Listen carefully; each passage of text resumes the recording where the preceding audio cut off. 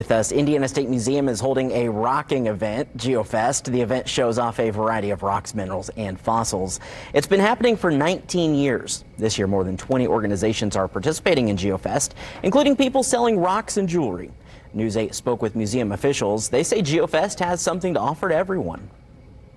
What kid doesn't like rocks? I picked up rocks out of my driveway. These rocks are they're identified.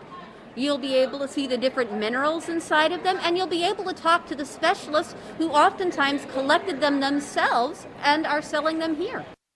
That's some serious excitement for rocks. Tomorrow is the final day of GeoFest. It goes from 10 in the morning to 5 o'clock.